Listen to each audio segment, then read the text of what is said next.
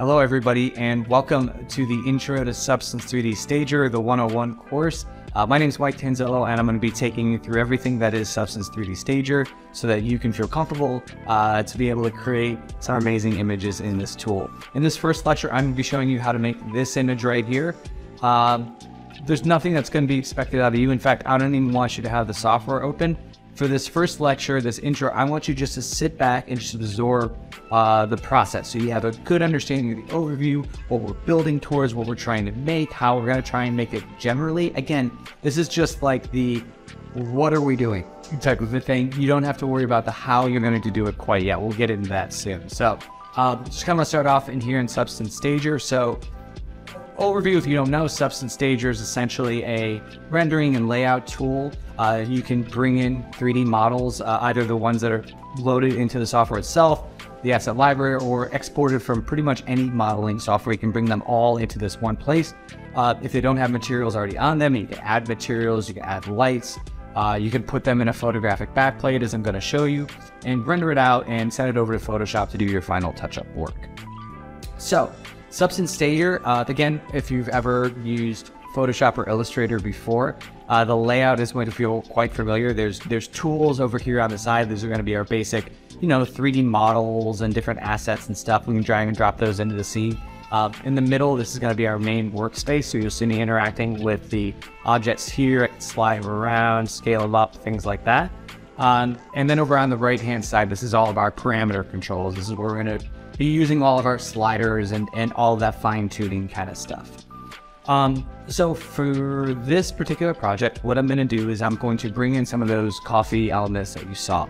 So I can either scroll down here through this list and find them individually, or I can, now that I know that what I'm looking for, I can use this little search bar at the top to just start searching for things. So I'll search for coffee. You can see this coffee cup with a lid, as well as this coffee bag. I'm just going to drag these two into the scene and just generally position them up where you want them. You saw them where I dropped them is where they were placed in the scene. So that's pretty cool. In terms of materials on these objects, I'm just going to move into our next tab here. This is our materials tab. Inside here, I'm going to look for a couple things. I want a plastic top for this lid. So I'll just search for plastic. This is nice hard plastic that reminds me of like whenever I drink a cup of coffee, it always cuts my upper lip, so that's perfect. And then for the base and for the bag, I'm actually going to be using this cardboard material. So I'll just drag and drop these on here as well. Right.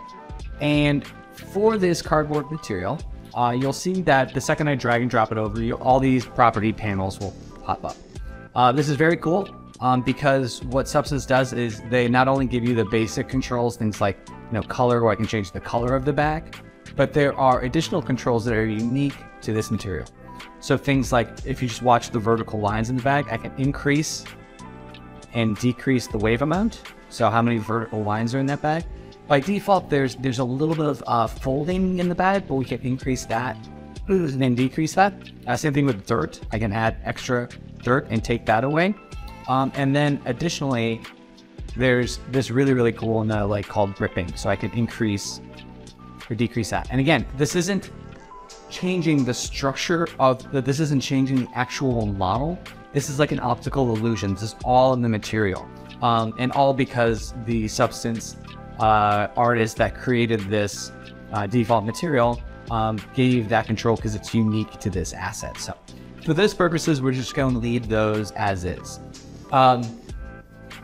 Okay, so now that we've got the cardboard in place, the basic plastic in place, now's the time we want to start individualizing, adding our special components to this bag. For that, in this demo, I'm just pretending as if we have gone into Illustrator, gone into Photoshop, created some unique designs, some branding, some logo work, and we really want to test it out on this product.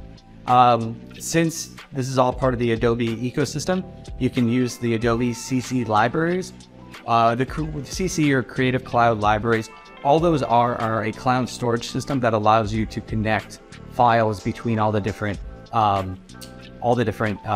Adobe applications. So like if you here, I've got some logos. This one's an Illustrator file. If you're updating using this in Illustrator, let's say another artist was working in Illustrator while you were working in Stager and they were designing the logo, the second that they save it out, it gets loaded here in your library, and then you can drag and drop it onto your scene. Once it's already on your scene, you would need to re-import it if they updated it, but know that over here on the side, that is constantly being refreshed and live link between the apps. And that's actually a really good use case, because I actually got these Illustrator files from another artist, and so that works out really well. Okay, so you've got your, what be it PNGs, AI files, whatever. This is a JPEG. I can just take this and drag and drop it onto our bag. And as you can see, I've got this widget that allows me to just kind of drag it around, place it wherever the heck I want. It's layered in here in this material panel. So I can see the graphic up top of the cardboard. So if I want to delete it, I can just delete that, and I can grab another logo and drag and drop it on there. And as you can see, it kind of wraps around the side. So if I scale this up, it's kind of wrapping around the side there. And I'm just going to go ahead and position that right in the middle. And then for the cup itself, it's the same design, but only the leaves, the logo itself in the middle has been taken away. So I can just put that on there and then just scale that up. So it kind of wraps around there too. Cool. All right, great. So I've got those in place. But now the thing is I want to continue adding coffee elements to this scene to kind of really coffeefy it. But there isn't anything else. Like there was that in the starter assets, there was that coffee pot, but like I'd really want to add that into this scene. So what I need to do now, or what I can't do now, is I have the ability to go into the Substance 3D asset library and look for more assets. So in here, and what the Substance 3D library is, it's just a huge database of materials, 3D models, and light rigs that Adobe's, the Substance 3D artists have created and can be used in any capacity. So this is something, again, there's a team of artists in France just churning these out. So you'll often see this updated. So with your subscription, you get a set number of downloads. So for me, I just type in coffee into the search bar.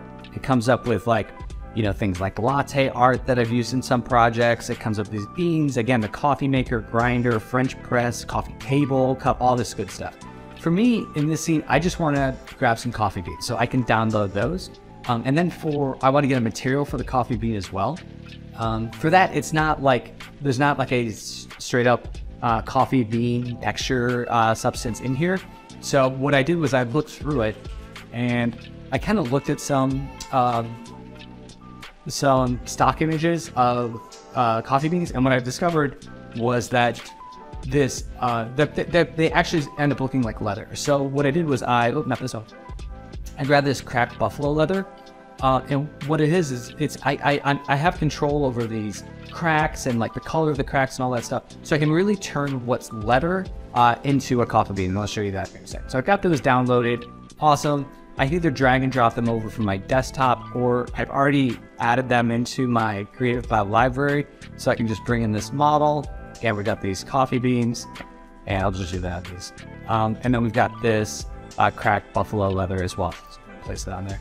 You can see that there's a little bit of seam down the side. Not a problem here, because what we can do is I can go in and just switch this to triplanar, and then it kind of it wraps around much more easily, so there's not that individual seam. Okay, cool. So now that I have this, let me try it globally too. So now that we have this, what I can do, that's not great. I'll go back. Okay.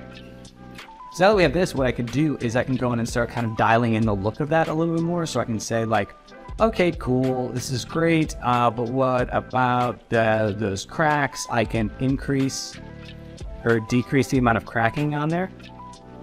And then what I can do is I can also go in and create a custom crack color. And so for this, I actually want to make it a little bit darker. All right, great. Cool.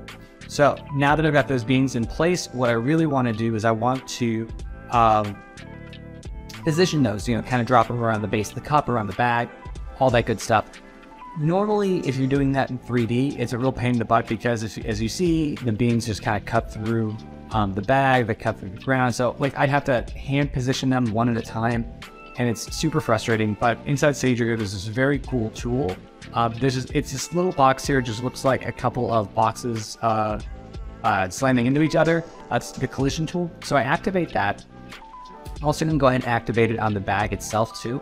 So what I want to do is then just take these 5, I'll just duplicate them, push that up, duplicate again, push it up, duplicate again. Okay, cool. And since I already had the collision turned on for them, they'll all be, the collision will carry over as I duplicate it. And oh, by the way, I didn't mention this. This is a kind of like a scene graph that just allows me, I can either select them in the preview window here, or I can select them by name, or just whatever's easier. Okay, so then now that I have collision turned on, what I can do is I can just slam those into the ground, and you can see that they will just kind of stack up and pile up there. So I'll go ahead and take those, push those back into the bag. You can see them start to pile up there. I'll kind of wrap it around the side a little bit. And then I'll just push them down into the ground. And the more that I push down, like if I lift them up again and push them down and just continue pushing down, it'll just be like gravity's taking out a lumper and lumper approach. So, okay, cool. So those are in place there. Awesome, amazing. I've got my pile of coffee beans, I got my cup, I got my bag. Now what I want to do is I have 2 options at this point. Because I've got all the elements that I want.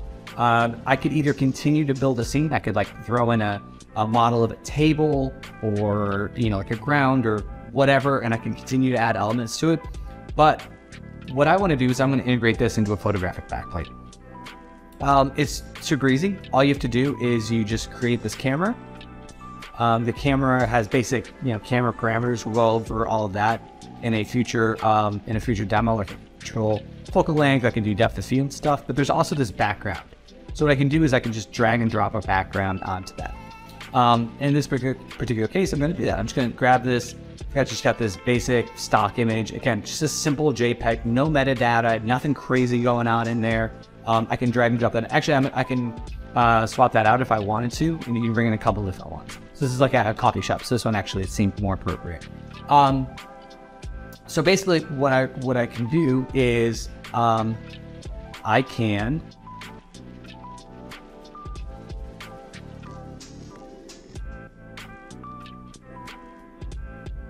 So basically what I can do is I can now use a tool that exists within inside of Substance to read that background image, again, just a simple JPEG, and integrate these 3D objects into it. So before I do that, what I'm going to do is I'm going to shut off my grid here at the bottom, and I'm going to activate our ray tracer. So up until now, I've been utilizing Stager's real-time render engine, but now we're going to update it with the ray tracer. What the ray tracer is, it's a more realistic rendering calculation, but you can see as I rotate the camera and move it, it's really kind of staticky, and then it kind of locks in. So just be aware of that. All right, jump back into that camera we had before. All right, great.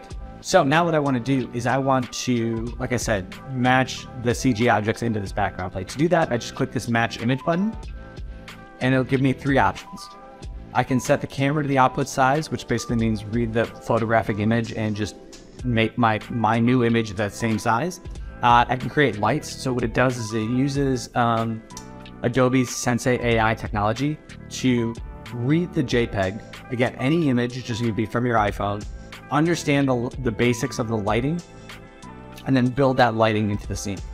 And then match the camera perspective. That was really cool. So what that does is that will actually read the fall off points and like some of the visual clues within that photograph, and actually position everything accordingly there. So here you go.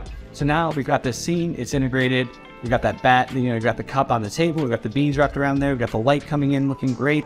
Awesome. Not too much that needs to be done there. If I wanted to, I could go in to my environment tab and adjust this lighting. If I would, if I think that this should be, brighter, I could brighten that up. I can continue to add lighting, but it's a really, really amazing way of just like integrating something into a scene.